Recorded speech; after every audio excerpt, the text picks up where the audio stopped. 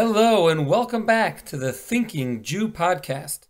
In today's episode, we discuss the case of Brittany Maynard, who in 2014, after being diagnosed with terminal cancer, moved to Oregon, which at that time was one of only 4 states that legalized physician-assisted suicide.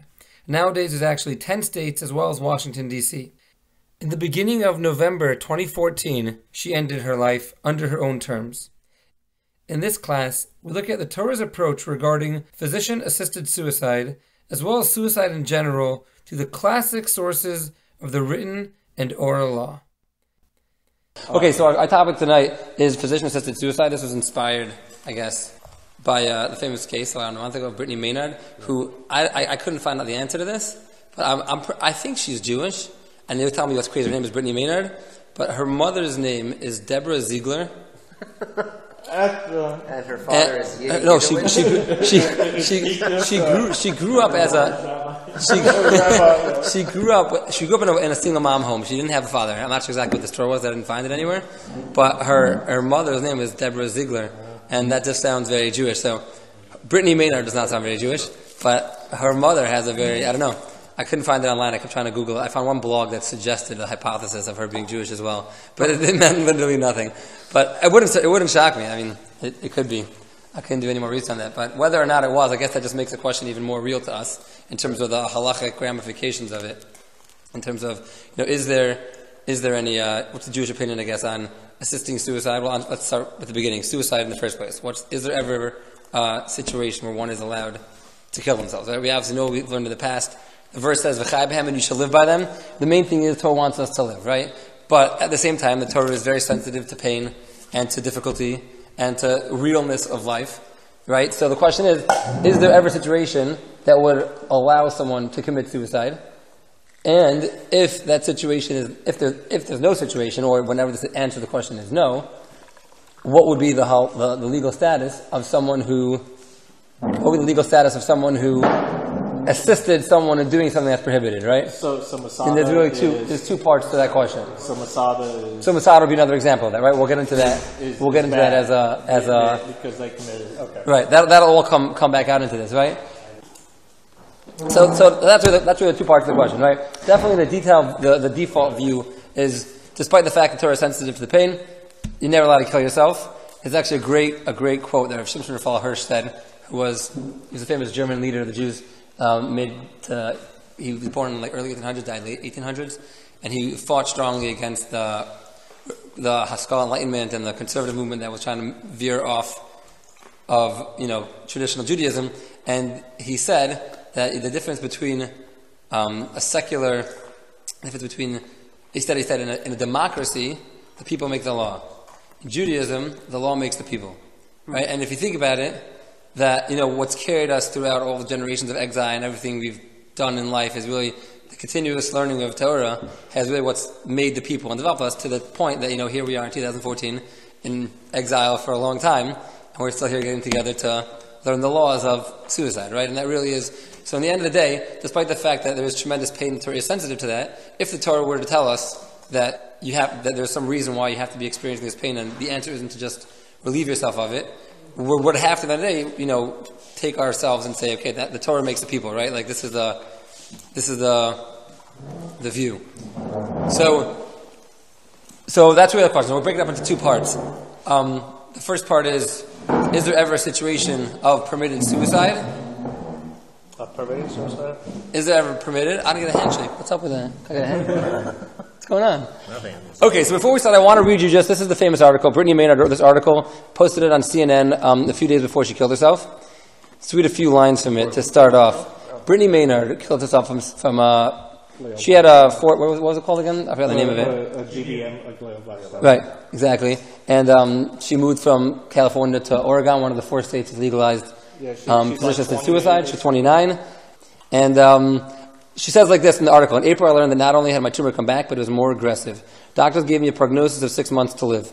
Because my tumor is so large, doctors prescribed full brain radiation. I read about the side effects. The hair on my scalp would have been singed off.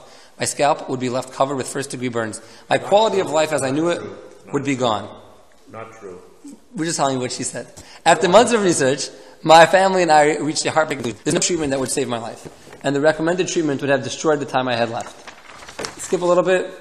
I quickly decided that death with dignity was the best option for me and my family. We had to uproot from California to Oregon, because Oregon is one of only 5 states, which I believe is 4 states, where death with dignity is authorized. I've had the medication for weeks. I am not suicidal. If I were, I would have consumed that medication long ago. I do not want to die, but I am dying, and I would like to die on my own terms. I would not tell anyone else, and here's the main paragraph, I would not tell anyone else that he or she should choose death with dignity. My question is, who has the right to tell me that I don't deserve this choice? That I deserve to suffer for weeks or months in tremendous amounts of physical and emotional pain? Why should anyone have the right to make that choice for me? Right? And that was her, this was her, for her big social media outburst, and she publicized her death and before she killed herself. That was her question, right? So the question is, to put it back into our terms, 2 parts. Is suicide ever permitted under any circumstances? Sure, for Arabs. We'll get there, right? Jihad is a very Jewish concept. And is it, and if it's not permitted, if it's prohibited, what's the status of someone assisting a prohibited action? And we'll get into this through various stories that we'll find in the prophets and Gemara, and we'll go through a bunch of stories, historical analysis. So I guess the first point to start is, before we understand the concept of taking away life, going towards death to relieve yourself of pain, is to first properly gain what is life. Right? To understand the concept of getting rid of it, we have to understand what life is. So there's a Gemara, Talmud states in Eruvin 13b, an ancient dispute between the famous house of Hillel and the house of Shammai. And they had the following dispute. Is it better that man was created, or better for man have to not been created? They came up with the idea that it was better not to be created. There you go. Yeah, they disputed this for many years. In the end, the Gemara says they counted up the opinions, and they determined it's better for man to have never been created. However, now that we're here, you should look into your actions and improve yourself as much as you can. That was their conclusion. And the Gemara provides no direct explanation as to why it was better for man to have not been created. The explanation that most common simple explanation is that life is the fusion of body and soul, right? It's the fusion of the spiritual and the physical. And we enter into this world for a purpose. God wants us here, which is why He places us here. As Jews, we believe in God. We believe there's a purpose to life. And He puts us here and connects the soul and the body for a reason. Now, this world, in a spiritual sense, is a dangerous place to be. You're surrounded by temptation and desires, and you don't see God, and it's inherently a dangerous place. So, the simple understanding of the Gemara is, it's better for man to have never been put into this situation where he has to live with these struggles because of the difficulty of it. Which, if that's what it's saying, in essence what it's really saying is life is not merely just a gift from God to just, go eat, drink, and be merry. Rather, there's a responsibility to life, and God put us here for a mission, right? We're, so to speak, the Bailey of God, that He gave us our body for a certain amount of time, for a certain purpose, and there's a reason for that. So with that, that's kind of the purpose of life. So now if we're going to go take our own initiative to change that, so then that could be problematic. Let's just bring this out. There's a famous halachic authority called the Radvaz, or David Ibn Zimri, 1500s. He wrote a commentary on Maimonides, and he brought this. He illustrated this in a beautiful example. There's a concept in Jewish law that I guess somewhat comparable to the Fifth Amendment, but not really. The Fifth Amendment says that you're not obligated, or you have the right to not testify about yourself. Right? In Jewish law, it's stronger than that. In Jewish law, you're not believed to talk about yourself.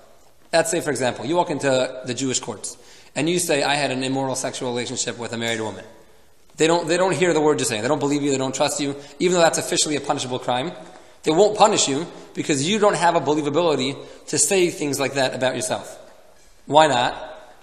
Because there's a law that I don't have a believability to say something about someone that is close to me. Just like I can't testify about my brother, my sister, my mother, any of your direct relatives you can't testify about. Why? Because you have a vested interest in them. They're your family. Whether it's for good or for bad, you're viewed as being a non-objective opinion.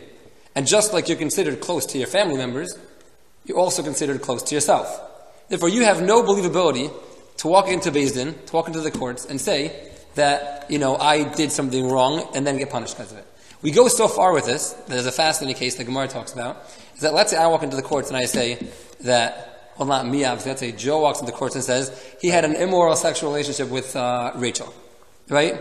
Now, we can't believe him about himself because he has no believability about himself, because we believe he may have a vested interest in himself. So we ignore him about himself, but the Gemara calls it palginan dibure, which means we split his words. And we hear the words, we do not hear the words that he committed a sexual crime, but we do hear the words that Rachel slept with someone. So we can actually attach him with another witness, because you always need two witnesses, to punish Rachel for committing adultery. She is a married woman.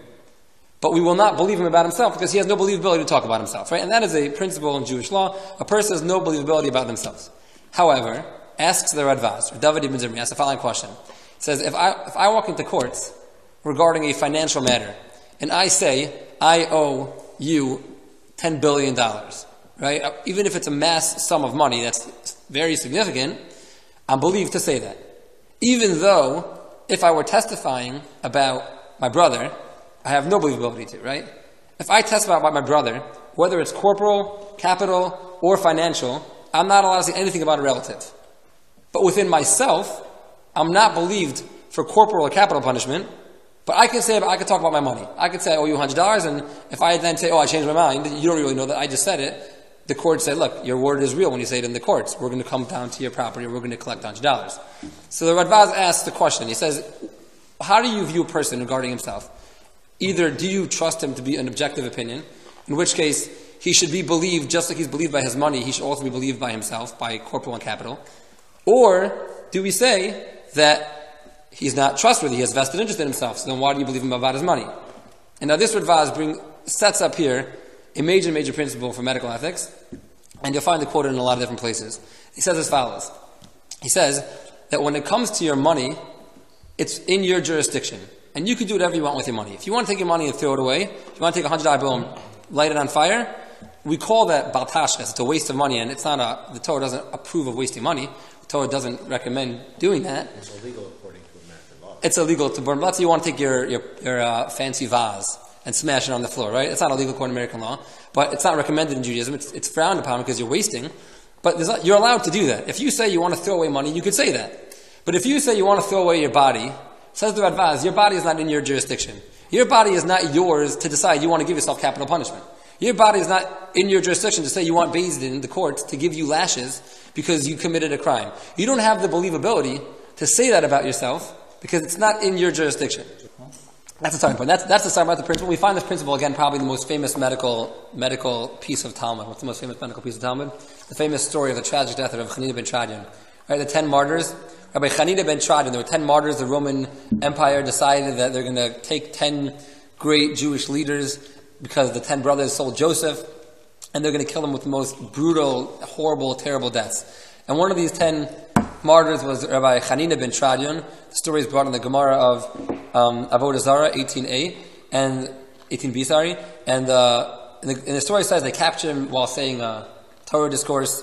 They took an actual Torah scroll, they unrolled it, they wrapped him in this Torah scroll. They took wet sponges of wool, and they put it between his heart and the wool and the scroll in order to, make it longer, make the suffering more intense and make it last longer. And you can imagine the sight. His students were around him. The Gemara says they were asking various questions. They were with their teacher to the last second, and they asked him a bunch of different questions about stuff. At the end of the questions, they said, "Rebbe, my teacher, you're suffering in so much pain. Why don't you just open your mouth, inhale the flames, let it burn your insides, and you'll die faster? Well, just do it because you're dying anyways. Just open your mouth and let your insides get burned out, so you'll be done." And he said probably the most famous Jewish medical ethic line quoted, said, "It's better that the one who gave me my life should take my life and I shouldn't kill myself." Right? That was his response. He said, "God gave me my life. I would like to let God choose when my life will leave, and I don't want to put my opinion in there and add that into the middle and choose when my life's going to be taken." And Rabbi Feinstein and a lot of others bring this as an additional source. However, not everybody is that strong that they can do that. Right. That's nice in theory. Right. So we're going to get this in a second. We're going to come to the story of... apply to the general population. So there's two ways. There's a minority view that understands the story that that's not the law, but rather that was an act of extreme piousness. The general accepted rule is that is the law. That's the most understand, that you don't have a right, even if you're in pain, to take your life. However, we'll see in a second. We'll get to the story of King Saul, which is where the first suicide directly talked about in the Torah, where we'll see a distinction between between doing something, l'chachila a priori, or doing something in an ex post facto situation. I mean, the Torah definitely understands, like, for example, there's a famous law of Maimonides. There's 3 rules that you have to give it, 3 laws you have to give up your life for, rather than get killed. Right? 3 cardinal sins, right? Murder, adultery, and idolatry. Now, let's say somebody says, I can't. I'm going to do this sin. They don't have the capacity they don't have that inner strength to do what God told them to do at the time.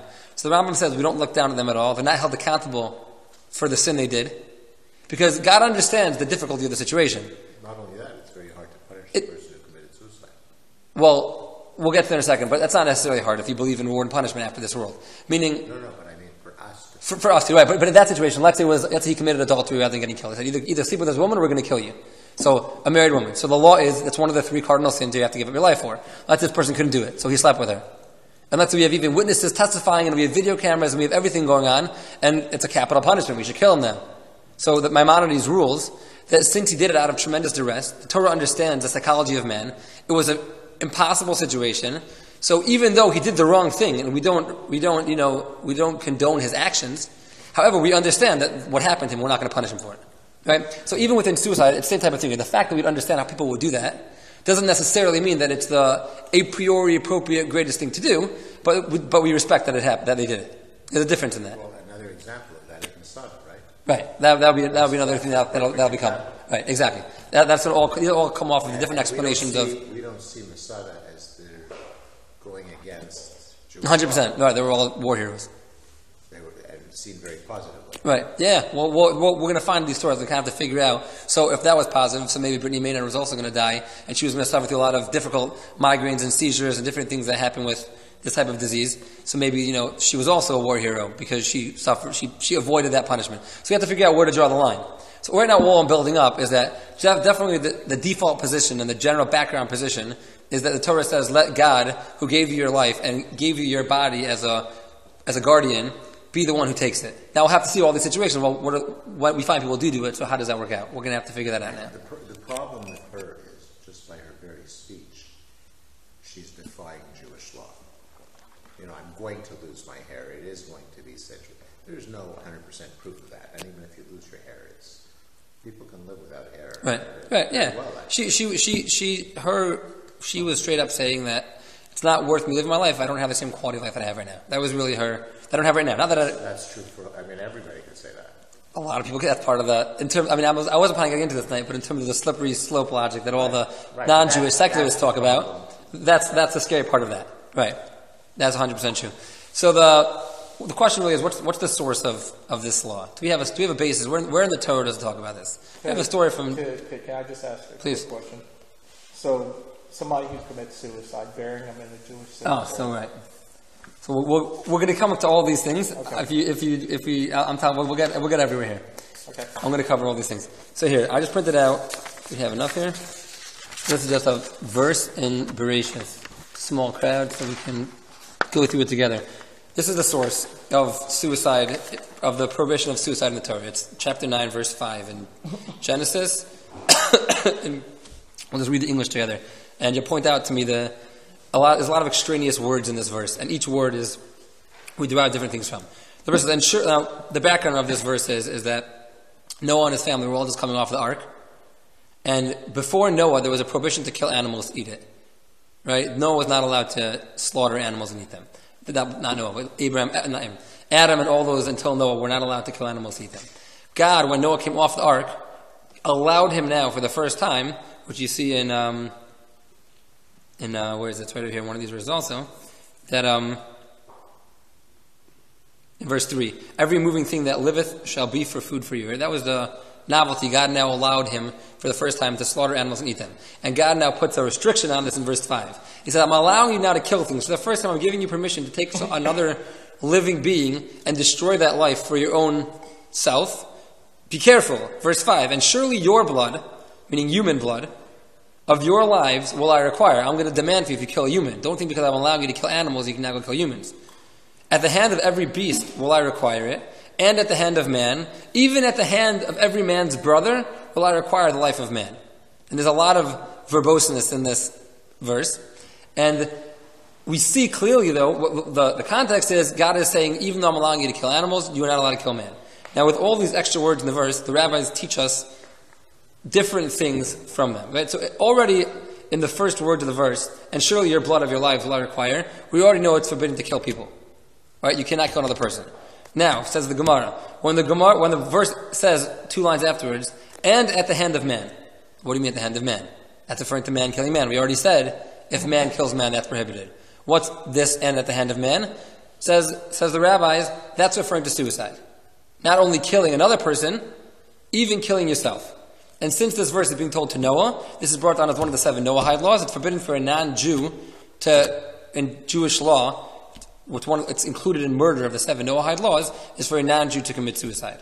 Which in terms of assisting a suicide, assume that it's a prohibited action again, it would be equally prohibited to assist a suicide of a non-Jew, if it's forbidden for them, as it would be to assist a Jew who it's forbidden to. There'd be no difference in that. Because this verse is given to Noah here. And then the next part says, what does it mean when the verse goes on and says, and even at the hand of every man's brother? What's the addition of even at the hand of every man's brother?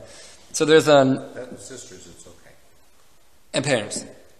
Right. So what does it mean? So there's a great rabbi called Rabbi Yaakov Tzvi Mecklenburg, and he said, what does it mean that every man's brother? He says this is referring to this. He lived, I think, like 200-300 years ago. So this is referring to killing someone like your brother. Why would you kill your brother? You love your brother. He said killing somebody because they're suffering in pain, and you view their killing them as basically a mercy killing, as a euthanasia. So even in a situation where you're killing him like a brother, even in that situation, says the verse, will I require the life of man, right? Meaning the Torah here is explicitly saying, according to him, that even if you're doing this as a favor to the person because he wants you to, because he views it as a positive action for him because he's in pain, God is telling you you're not supposed to kill people. Murder is forbidden. That's what he learned this verse. This is really the source. This is really the source of suicide in the Torah. I find a really also interesting thing. There's a famous Mishnah in Kiddushin 82a. I assume all the doctors know. There's a famous Mishnah that says that the best of doctors go to hell. You know this Mishnah? But so the question is, the obvious question is, the obvious question is, there were great Jewish doctors that were at Maimonides, right? Maimonides was a great doctor. There's been a lot of great. So the question is, what does the Mishnah mean when it says that if you, God's will. So the simple explanation, the way Rashi learns it is, a lot of when doctors come to the point where they're playing God and they decide they view themselves as they're in control of everything. That's having one explanation. But I saw an awesome explanation that one of the Rishonim on the page say, and it's an awesome explanation. He says it's referring to doctors that kill their patients out of mercy killings. He says it straight up. He says it's explicitly referring to euthanasia. He says doctors, what is it, the best of doctors will go to hell? He says it's referring to doctors that are killing people, and they view themselves as doing the right thing. But basically, it was a mission about Dr. Kevorkian, exactly. But it happens all the time. You talked about it in the first class, like a morphine drip. Right. So there was a lot of that was Timothy Quill. Right. There was a famous case of right after Dr. Kevorkian. You're allowed to give the patient the morphine drip. So we're going to get to morphine in a second. Also, the difference between treating pain and killing someone. You're allowed to take a lethal risk in treating pain. In Judaism, we'll get there shortly. But it has to be a lethal risk, not a lethal injection. Meaning, if you're going to definitively kill him with that injection, you're not allowed to. It's only But if you tell the patient, but how do you define that? If you give them the morphine pain drip, and you can tell the patient, listen, if you speed this up this way. Okay, we have to talk about this afterwards. We're going to get into this because I've been doing a lot of research the past 3-4 weeks on this topic, and I wanted to speak to you about that. But let's go through this. We'll build it out. We'll get there shortly. Oh, thanks so much. So it's like this. So you should first of all, it's only the best of doctors that go to hell. The Mishnah says. So as long as you're not that good, as long as that, I'm not that good. I'm not going anywhere. I'm safe. I'm safe. Okay, so the first story we find of suicide in the Torah is the famous story of King Saul.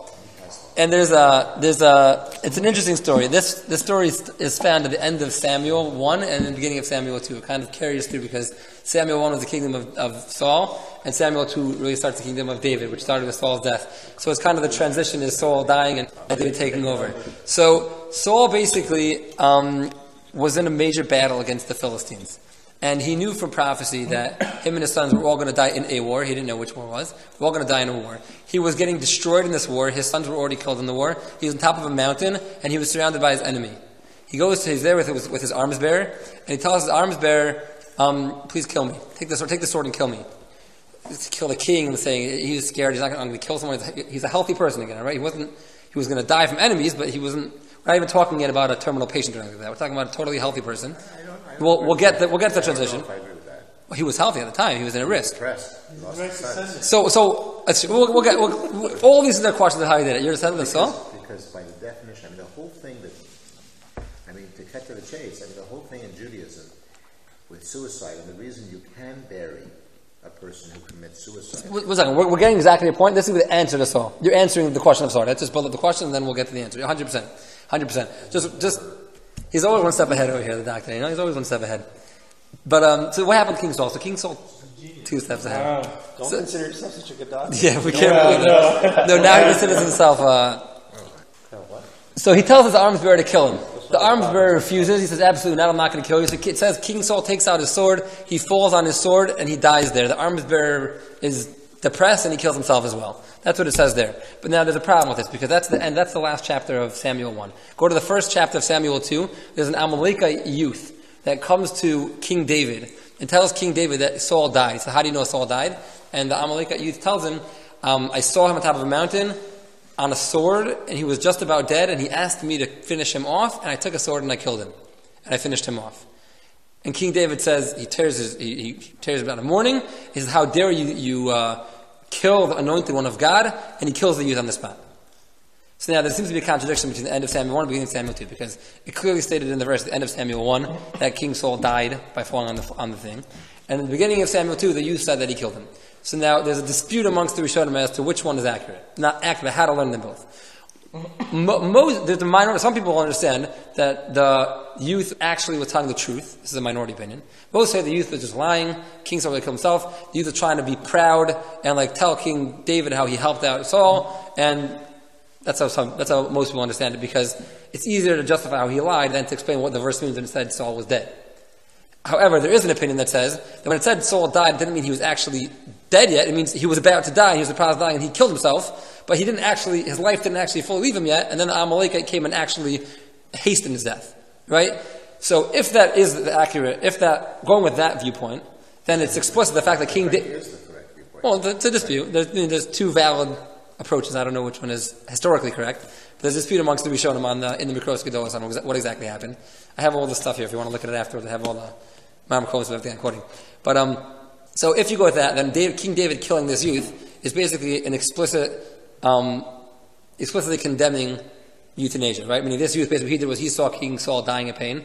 He hastened his death by killing him quicker. And King David said, don't do that, because he did that, I'm killing you now. Right? So that would be... Well, that to me is a problem. What's the problem? Because why would he have the right to kill the guy for saying that? You're saying because... Right. Meaning that question really is on... That question's really on the opposite side. Meaning, let's go with the other viewpoint that says, in reality, what actually happened was this kid was lying. Right? And really, King Saul killed himself. If he was just trying to sound tough and said this story, then what was the right of King David to kill him? If that was actually... he should have at least had to know that. Which a lot of they're bothered by this question, but it's off the topic of suicide, so we'll keep it till afterwards if you want. But in either case, whether or not King Saul killed himself or not, he definitely at least tried to kill himself, right? It was definitely an attempted suicide. Whether he finished himself off himself or the Amalekite youth finished him off, this is definitely the first incident of an attempted, although not totally by himself, suicide. Suicide is not the same thing as committing suicide. But the question is, if we're going to assume King Saul was correct in doing so that means... In doing what? In killing himself. Even if he attempted suicide, he obviously viewed that the appropriate legal thing to do would be to commit suicide. I don't think the two can be seen as equivalent. Why not? Because you could say a lot of people attempt suicide because they smoke, because they gain too much weight. Fine. So King Saul, we're assuming King Saul was a righteous person who was anointed by God as the best leader of Israel. So we're assuming that the reason he did something had a legal basis for it. That's what we're assuming. And we need to just pull out what that reason is. That's really the question, right? So the question is, what was that reason? And the question gets a little bit bigger, because, just to prove it, the Gemara says in Yevamos, this is in 78b, the Gemara says that there was a famine that went over the land of Israel, because since they didn't properly eulogize King Saul, they were punished by a famine, which clearly implies that King Saul was correct in what he did, And just a little background information. The Code of Jewish Law states, this is in Yerodea 345, someone who commits suicide does not get the general burial rights. He can't be buried in the regular Jewish cemetery. You're not supposed to mourn him. You don't have shiva. You don't have eulogies. It says you don't have the normal Jewish burial rights. It continues and says, however, if you did it out of forced, whatever that means, very vague, like King Saul, it's the word of the Code of Jewish Law, then you have all the regular Jewish burial rights. So now the question is, what exactly was unique about King Saul? What exactly did he do that was different or that was allowed that we have to figure out? So there's a big dispute as to what exactly his reason was. Many understand that what King Saul did was actually wrong. He was not justified in killing himself. You were never allowed to a priori go ahead and kill yourself. However, ex post facto, like we were saying before, we totally understand the psychology of man, and we recognize that the duress and difficulty of the situation and the fear of torture and everything that's going on around you would cause you to get to the situation that you'd kill yourself. And therefore, ex post facto, you deserve and you're obligated to get all the regular burial rights. You're buried in the regular cemetery. You get shiva. You get eulogies. And because the Jewish nation didn't properly eulogize him, which they should have done, that's why the famine befell them. Now, this answer is extended by many modern-day poskim to say what causes most people nowadays to commit suicide. I'll be honest with you, I'm now 29 years old. I've had in my lifetime 2 good friends that committed suicide. Oh, really? Wow. Yeah, I have 2 friends that committed suicide. No, I mean, they're 2 points in time. They're crazy things. I remember at the time, I'm like nuts. But religious guys? Yeah, one of them went to high school with in Yeshiva Israel with. What did you do? The other one was a guy in Arizona with us in Baltimore. All the guys who know, I was probably closer with him than they were, but a friend of all of ours. And they both had regular Jewish burials and stuff. And nowadays, in most situations, most of the poskim speak out that the reason most people commit suicide nowadays is because of some psychiatric, psychological, there's some issue with them, the demons in their head, whatever you want to call it exactly, that forces them to feel like they have no answer to life, and it puts them under a tremendous amount of duress and strain that it kind of forces them to do it. And we view that as being comparable, although that definitely is not an allowance to go ahead and commit suicide because you feel like this in the chachila, right, a priori. But ex post facto, you definitely don't take away from a person like this any type of regular Jewish burial rights. And therefore there would...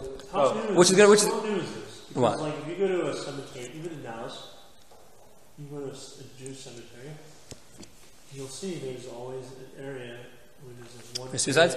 2 graves over here. I don't know. So it's interesting because if you think about it, in a case like... There are exceptions. No, but my question is this a new... No. Is this a new... What I'm quoting to you now is not new. It's old.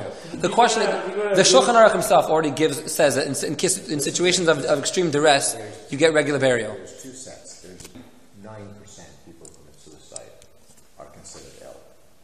Okay, they have a psychiatric history. They've been. But let's say, for example, death with dignity, where you have a person like Brittany Maynard. She's not ill. She's not sick. In order to do death with dignity, you have to pass psychological and psychiatric tests. You have to prove psychiatric help. You have to request it twice across different states at different amounts of time. Her whole thing, I don't think can be seen as correct. Well, that's what I'm saying. Meaning, even nowadays, when we come across these types of things, You can't even see that. it's normally. You can't see that as correct in any vein. Right, no, that's what I'm pointing out. And nowadays, in a regular person who kills himself, like you're saying, in most situations we'll say there was some ill symptom. However, like I'm pointing out, in a situation like Kevorkian, or in a situation like death with dignity, It's not suicide. no, well, It's really homicide. Well, but the last, that's the first, because Janet Adkins was the first one he did when he went to that park over there. So he had his machine there. She turned it on. That's why he got off in the first. There was finally that case we publicized on the news. They put it on whatever. That case he was convicted of homicide. But he did before then a dozen times of assisted suicide where the person basically killed himself. Right? He just set up a machine, this Mershitron, that he set up to kill people with, and they killed themselves. So that's the first approach. The first approach is that King Saul was actually wrong in doing it, but in an ex post facto situation, it's permitted, which will apply to a lot of cases nowadays. Another approach that they explained was that King Saul was feared that if he would be captured, there would be many Jews who said, "Oh, the king's captured now. We got to go save the king," and they're going to all try to save him, and they're going to all get killed trying to save him. And therefore, he did it to save the lives of many. Which is again a question: are you allowed to give your life to save the lives of many? It's kind of a whole class in and of itself. But that was another approach. That's a very important argument. That definitely, and that's a valid approach in law. And the third approach, which is going to apply a lot nowadays also, is that he feared that if he would have stayed alive and been captured, they would have tortured him to the extent that he would have worshipped idolatry, which would have been desecration of God's name, and to avoid desecrating God's name, he killed himself. Now, throughout the generations of history, you'll find a lot of scholarship on this, because, for example, during the times of the Crusades, and the Holy Wars, and all of the other times when the Christians and Muslims forced Jewish conversion. And who's the one in Yom Kippur who they took off his arms? And his Right, exactly, right. All people were scared. They said, I know that if they're going to torture me unless I worship their God, I'm going to end up worshiping their God, because I'm not going to have the self-control to actually do it. But I can kill myself right now, and then I won't be in that situation, right? This question came up a lot throughout history when they were constantly being oppressed and forced conversions and stuff. So there's a lot of scholars that takes from, and a lot of people understand, from King Saul's name. And this is early in the kind of the Gemara, being stories about there was a ship of 400 young boys and girls that were being assigned. This is like exactly like Boko Haram. This is like a ship of 400 boys and girls that were being taken off to be sold as sex slaves, basically. The Gemara says that they were Jewish people, and they all, as a mass suicide, jumped off the boat and killed themselves to not be put into that wrong situation, right? And that all comes back from this understanding in King Saul's story that we're basically to save desecrating God's name, you are allowed to kill yourself. So those are basically the three main things that come out of. The problem with that argument, you're saying that her argument is correct, because you're saying that in order to avoid suffering, Not suffering, desecrating God's name, not torture. Well, only because suffering will lead him to worshiping idols. I know, but that's not the first step, because once you suffer, you're no longer of sound mind. That's the first argument. That argument said, the first argument, that you're not allowed to do because of suffering, but ex post facto, we understand it. That's only going to excuse an ex post facto situation. To initially go ahead and do it, the only reason for that would be is if you're going to first, if you're going to do it because that's the creation of God's name. It's not wouldn't let you allow you initially to do it. So there's three stories we find in the Gemara and the Medrash of, I guess, interesting ideas that'll just open up a little mind, and then we'll try to say the law. There's a famous story the Medrash brings. There's an old lady who said she can't taste life anymore. So she went to the rabbi named Rabbi Yossi Bar Chalafta, and she said, my life has no meaning, I'm bored, I'm old. She wasn't dying. So she said, what should I do? So he said, is there any mitzvah that you do that's like really dear to you? So she says, that's the woman, so I wake up every morning and I religiously attend Shachar services. I'll never miss a prayer services in the morning. Even if I have an extremely important thing to do, I always go in the morning to synagogue. So Rabbi Yossi Bar Chalafta said, you know what? For the next 3 days, don't go to synagogue in the morning. So she didn't go to synagogue in the morning for the next 3 days, and on the third day she died. That's what it says in the Medrash. Second story. There's a Gemara talks about this in Sota 46b. It tells the story of the elders of Luz. There's a city called Luz. The Gemara says that there was a special power the city had that the angel of death was not able to enter the city. So everyone in the city is kind of like a ancient Never Never Land. You know, just the difference was Never Never Land, you didn't get old. Here you got old, you just never died. Right? So in the city of Luz, the angel of death had no control. So the Gemara says what happened, people got old, they got sick of life, and when they got sick of life, they left the city. When they left the city, they died. That's what the Gemara says, somewhat of a form of suicide. A third story, this Gemara is in Ksubis. There was Rabbi Judah the Prince, he was one who basically put together the Mishnayos. So he was dying on his deathbed of a terrible stomach ailment. And his disciples and students basically gathered in his house, and they were learning and praying for him in his house, kind of as a special measure to keep him alive. And his maidservant, who was viewed as being a spiritual person, saw that he needs to die. He's in tremendous pain. He shouldn't be alive anymore. And she realized the only reason he's alive is because he has this like spiritual respirator there that was like all of his students kind of learning and praying for him, that like his soul couldn't leave him because they were all there. So she says a prayer that let the heavens overtake the lower people, let the higher people take away the lower people, that he should be able to die. Then she takes some vessel, some vase, she smashes it on the floor, everyone looks up for a second, they stop, and he dies. That's the story in the Gemara. So in these three stories, we find that there seems to be certain situations. Again, the lady stopped going to the synagogue because she died. The others left the city, so they died. And this maidservant who King David's another story, right? King David wouldn't stop learning. He was learning himself. He said, as long as I'm learning Torah, the angel of death can't get me. And the angel of death made a sound outside. He went to look outside, and he tripped. He was walking down the steps, and the angel made him trip on the steps, and he tripped, and he stopped thinking for a second, and then he killed him also, right? So, but there he didn't intentionally stop. No, it wasn't intentional there. There he was, when he was distracted, he lost it. in these two situations, somebody is setting up the death of other people. He told them not to go to the synagogue anymore. So these are the three situations people seem to bring approval. We see that in certain situations it seems to be that you're allowed to. But the rabbis all explain these situations as being unique because in these three situations there was some type of metaphysical impediment that didn't allow them to die. Either there was some unique spiritual power to Luz that the others has never died, or she had a special merit of praying that didn't allow her to die, or his students learning that didn't let him to die. But all the rabbis told them in these situations was put yourself back into a natural state, and once you're in a natural state, you'll die from being in the natural state. I mean, we don't find in these stories, which you find this happens in a lot of the stories that come across in the Gemara. The reason when they told them when they allowed them to die, they just allowed them to go back to a natural life. And once they entered into natural life, they lost this merit and this special reason why they're allowed to be alive. They therefore naturally then died. So that wouldn't necessarily be comparable to going ahead and taking life. Now, just going to finish up quickly. So until now we've said, try not to go too over. Until now we've only been talking about healthy people. We haven't mentioned a word about a patient or a terminal person or a sick person. This is all healthy people. So now what happens with sick people? Is there any difference if someone's sick? So let's start with the opposite extreme. There's a unique case in the Torah called the goses. I guess the best English term would be someone who's it's not just that they're terminal, but they're in the process of dying. A moribund maybe, or someone who's literally at the brink.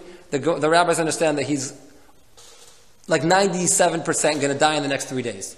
They describe he's coughing up phlegm and he has complete deterioration of health. So this person, there's a unique law about a goses, and that law is you're not allowed to touch a goses. I'm sorry, what's a ghost? A ghost is a moribund person who's in the process of dying. Okay. But way past terminal. Dead, but he's just about there. Right. Okay. So the law is the Gemara compares him to a candle that's finished all the gasoline that is burning. It has the last smallest amount left that if you put any movement near it, it'll flicker and you'll extinguish it. So too this person is at the brink of death. If you even move this person, you put your hand near him at all, it'll cause his soul to depart, which would be hastening his death. Therefore, you're not allowed to touch a goses. That is the law. So maybe that was what we were talking about when he said he killed him with the sword. He was already. But you're not allowed to touch him. So it was wrong. He did. Yeah, okay, right. That's one of the opinions. One opinion was that he was about to die and he actually killed him. The problem is the other verse says he was dead. It's a contradiction. You have to figure it out. That 97%. That he was going to die. He's just about dead. Right, you have to look at the Hebrew words there. I'll show you afterwards that. It's hard to reconcile just the Hebrew words. So the Ramah makes a major leniency here, though. The Ramah, Code of Jewish Law, says like this. He says, although you're not allowed to hasten the death of a moribund person, you're allowed to remove an impediment of his dying.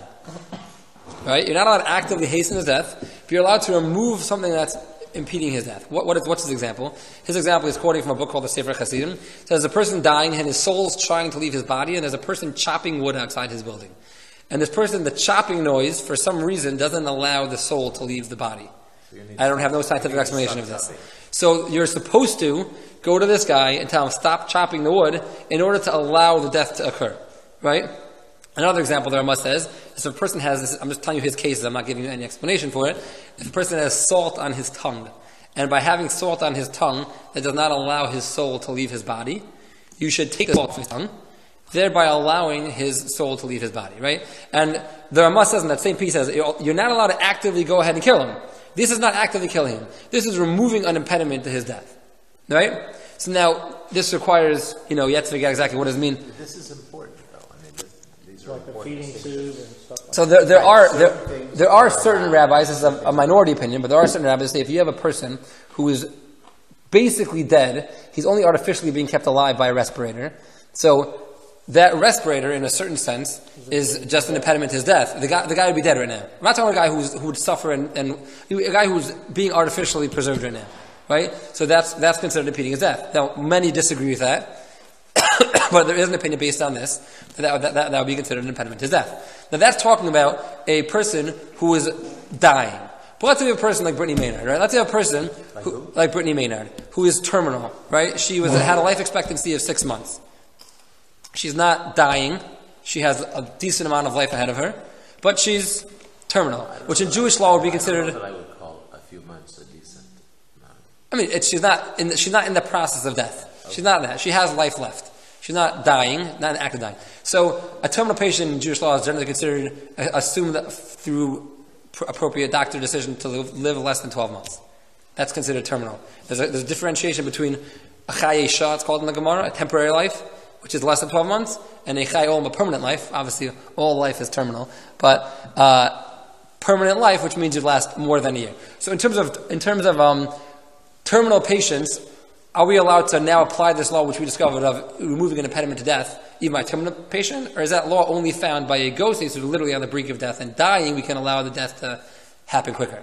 So this is a huge debate, which you could research. I can give you like thousands of articles on Jewish articles on the topic. I'm just going to present to you one view of Rabbi Moshe Feinstein, which is definitely a well-accepted view. Again, probably different people you'll ask and say different things. Rabbi Moshe Feinstein basically said that there's 3 conditions which will allow you to not treat, and in certain situations obligate you to not treat, not just allow you to not treat, obligate you to not treat a terminal patient, thereby allowing them to die. And what are his three rules? His 3 rules are, first of all, they have to be terminal, which I say is obvious, but that's an example. The first case of Dr. Kevorkian was this woman by the name of Janet Hopkins. She just discovered she came down with Alzheimer's. She had a life expectancy of 10 years. That's a long time. That's a nice amount of life. And she knew that the 10 years she was going to start forgetting and this, and she couldn't play tennis with the son anymore. She was getting so scared of the future that she killed herself literally 10 years before doctors thought she would die. So that's not a terminal patient in Jewish law, right? Even though, granted, And that's true suicide. that's suicide. I mean, right. So in that situation, that is absolutely will never be allowed for anyone to even not treat a patient like that. You're obligated to treat a patient and extend their life no matter what the situation is. That's rule number 1. Rule number 2 is the patient is suffering, and the suffering is uncontrollable. It's not just a little bit of pain, it's uncontrollable pain. And now let's just explain this for a second, just to get back to what Dr. Zeus was saying before. In Judaism, pain is very real. The Torah is very concerned with the quality of life, and there should really never be a situation of uncontrollable pain. And let's say, for example, this is what I was told, this is from what I've read and I've heard. You can tell me if medical school taught you differently. That in terms of when you're making a decision in, let's say, giving morphine to a patient who's in a lot of pain. Now, everyone knows morphine can cause a respiratory failure if you give too much. So now, if you give too much, you can kill the person. If you give too little, then you're not going to be properly treating the pain. So there's a certain threshold that obviously requires an expert in the field to know how to properly give it. But if you have a certain room of error, is it our job to make sure that the patient has no pain, even though it requires a lethal risk because it'll be slightly more? Or is our job to make sure we don't kill the patient, even if it will then result in the patient having somewhat more pain? So, from what I've read and seen, is the general teaching in medical school, at least of palliative care, is that you should err on the side of life. And that you should, and therefore, you should not take any risk to life, and you should always lower the amount of morphine to ensure that the person stays alive. But you said palliative care is the other way. Because remember we went to the lecture. Yeah. What about that? The lecture was very much the opposite. Yeah. Pain, Because that was the. Pain is what the fine. patient says. There definitely are people that say that. I agree. I'm just saying. What were they? I don't know if you guys check this out. What do they teach in medical school? From my medical More school. morphine. Yeah. From my Even medical Kim, that was yeah. a famous case, a famous article in Yeah. the New England Journal of Medicine of Timothy Quill. It's like right after what's he talks about this patient who was going to die, and then what was the story there exactly? That he decided to basically overdosed on morphine after they. It was different than Kevorkian because it was a patient he'd been dealing with for 3-4 years, and she agreed that life got too hard and he killed her. Wait, let me just interrupt. If a person is at the end of life, and there's a transition from the care that they're able to give, so let's say they're on a ventilator, let's say they're or they're very sick, there is a certain process that goes into place to hasten death.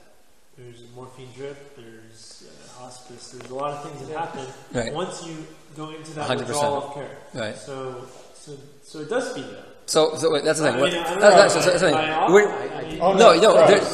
You're definitely. You're never allowed to actively do something that will kill a patient, right? Which means you can never give a morphine drip that you know this drip will kill the patient. Exactly. Right. You can never do that. But you cannot treat him. You cannot treat a patient. If a patient is dying of cancer, you're not obligated to put him through chemotherapy because maybe it'll prolong his life 2 months or even a month if that chemotherapy will produce a tremendously painful life that will not be treatable. Right? What you have to understand also in major reform is if they're still in a sound state of mind, like when they elect to do chemotherapy or not, then you're going to have a consent issue. That's different. We're talking when you reach the point where they where they can't. What I learned in med school, I mean, I don't treat patients now. But what they really hammered to us in Lucky med guy. is that I know is that especially for my generation that came out, they said that it was a mistake that people did not treat pain more aggressively in the earlier days, especially for cancer. So they said for us to more aggressively treat pain. In Jewish law, the law is that this is, I think, when it's on all posts, could argue, we're supposed to err on the side of pain. We treat the pain even if it comes with a lethal risk. And now let's just understand that for a second. Everyone agrees. We're supposed to err on the side of saving the life. No. We'll get there in a second. You're supposed to err. We're not talking about saving life. You're never allowed to kill a patient. Let's just clarify this. Let's break it down for 1 second. If you have a risky surgery, let's say, that if this surgery is successful, you have a chance of extending life 5 years, right? But the person right now has life expectancy of 6 months, and the surgeon might kill him on the table.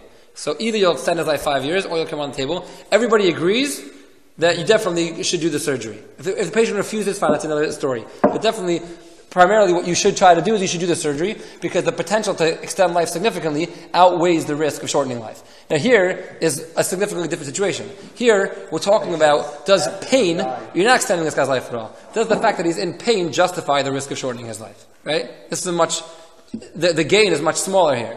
However, even here, under a certain situation, we'll discuss the two stipulations in a second, but under two stipulations, the rule is that you are supposed to err on the side of pain, and you should make sure that the pain, because pain is not merely innocuous in Jewish law. Pain is not just a symptom. Pain is real. Pain is part of the disease itself, and therefore you're obligated to treat that pain. Now this is with two conditions. One condition is that you're always trying to treat the pain and never trying to kill the patient, and you know you won't kill the patient. However, in terms of the gray area, if you're focused on treating the pain, and you don't believe what you're doing right now will kill the patient, even though it's a risk it will, you're allowed to take that lethal risk to treat the pain. Even erring on the side of pain, and if the patient dies, that's fine. Again, obviously, you're not trying to kill the patient. And the second stipulation is you have to seek out the most experienced person to make such a decision, and you can't leave that up to like a junior resident to try to make that decision of erring on the side of pain. You have to. So in Jewish law, it's not supposed to be, right? So those are the two things. So basically, what comes out is, and back to what we're saying, to not treat a patient, you have to be terminal. He has to be suffering uncontrollably to the extent that you can't treat his pain anymore. And the patient has to not want to live anymore, has to request not wanting to be treated because of that pain. With those three situations, says Rabbi Feinstein, you're forbidden to do a surgery on him that will extend his life, because you don't have the right to extend his life of pain given those situations. And you're obligated to not treat him, actually. However, he says, when we say not treating means not providing additional medical treatments to him. However, you are obligated to provide him with the basic necessities of life, which is food, water, and oxygen. Blood transfusion, blood and antibiotics is already disputable whether or not that's on the side of treatment or on the side of necessities of life. We can debate that. But that's already also. It's on the argument of, is that considered regular food and oxygen, or is that considered treatment? That's debatable. But definitely in terms of the basics, you have to always provide him with those things. And that's really the basic sum up of the laws here. And just the last step here, so let's say you're in a situation like a person who wants to commit suicide, their life is too painful, they don't want to deal with it. What is the Jewish law regarding assisting someone in the situation? So there's going to be potentially two biblical prohibitions and one rabbinic prohibition. There's biblical, we learn this comes by every class. There's a prohibition, this is one of the sources of the obligation of doctors, lo sa'amod al dam reyecha, right? Don't stand by idly as your brother's blood spills. So by you providing a patient with a lethal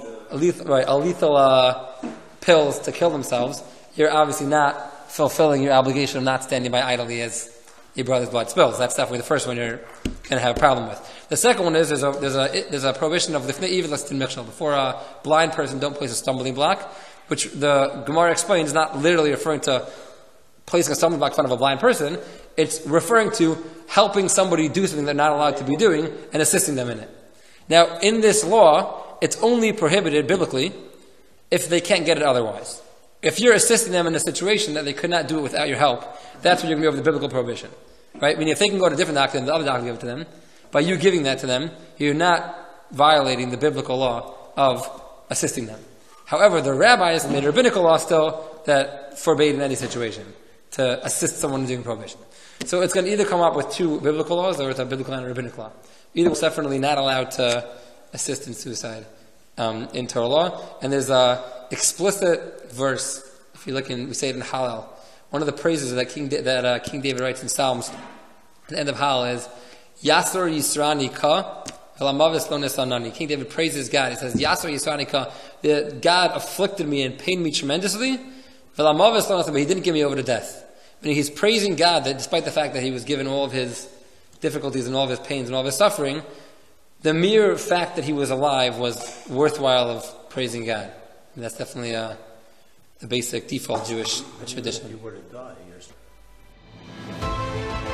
Thank you for listening to the Thinking Jew podcast and for taking the time to study Torah and deepen your connection to Judaism. If you found value in today's episode, please leave us a rating or review and subscribe to the podcast.